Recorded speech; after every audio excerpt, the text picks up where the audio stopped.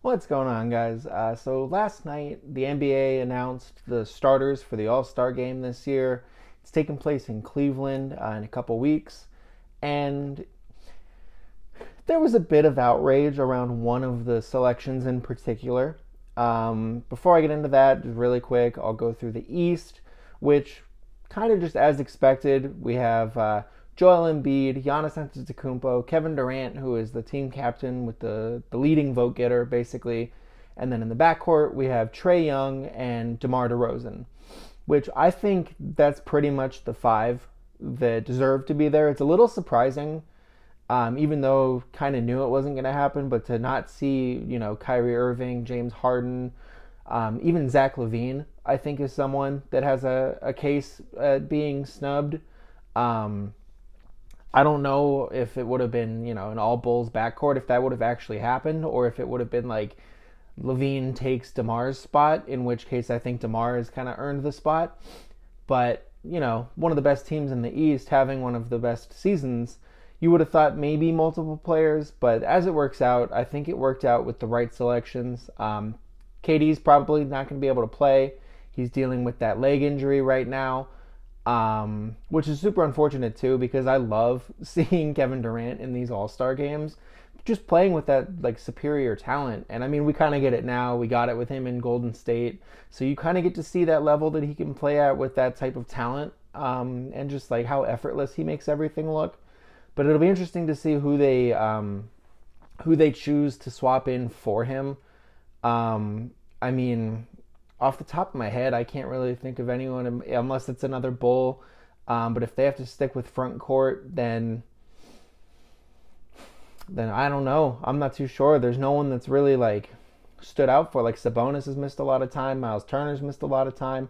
Julius Randle in New York has missed a lot of time. Or not missed a lot of time. He's just been terrible this year. So I don't know. I don't know what they're gonna do with that. But on the Western Conference side is where all of the controversy happened, and the starters for the West are LeBron James, Nikola Jokic, Steph Curry, first-time All-Star Ja Morant, which I think is incredibly deserved that he would make it to be a starter, and then Andrew Wiggins from the Warriors as well is the third front court player. It's his first All-Star appearance, his eighth year in the league, his first full season with the Warriors after they did that trade for D'Angelo Russell, sending him to Minnesota and Wiggins back. And to I don't want to like just sit here and diminish the accomplishment that this is for Andrew Wiggins, who is someone that like everyone kind of felt like the story was written on him and that it was like, okay, he's got this talent, but he'll never maximize it because he just doesn't have the drive. It was the whole spat when Jimmy Butler was on the Timberwolves, where it's like these two, Karl Towns and Andrew Wiggins, are first overall picks. Their God-given ability is off the charts, but they don't want it like I want it. And that has kind of like hung around both of those guys since then.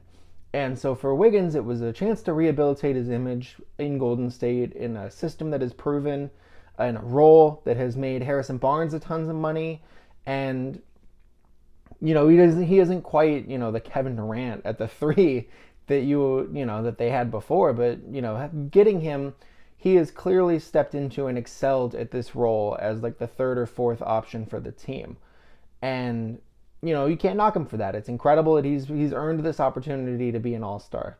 The issue is he's the third or fourth best player on a team that is not the best team in the league or the West. They've come out to a hot start that no one expected, but the Phoenix Suns, who are the best team in the West by record, don't have any All-Star starters. Chris Paul, Devin Booker, and then also Luka Doncic on the Dallas Mavericks. All three of them have pretty strong cases to being All-Star starters. Chris Paul has similar stats to Andrew Wiggins. Booker has better stats when it comes to like scoring, shooting percentage. So maybe if you're going off of a numbers thing, and then Luka Doncic has just, the all-around game of a superstar. So he's got the points, the rebounds, the assists, the percentages, the playmaking. Like, all of them have cases. And the reason that it's not going to matter is because of the positions. And, you have to have the two backcourt, the three front court, and it's archaic.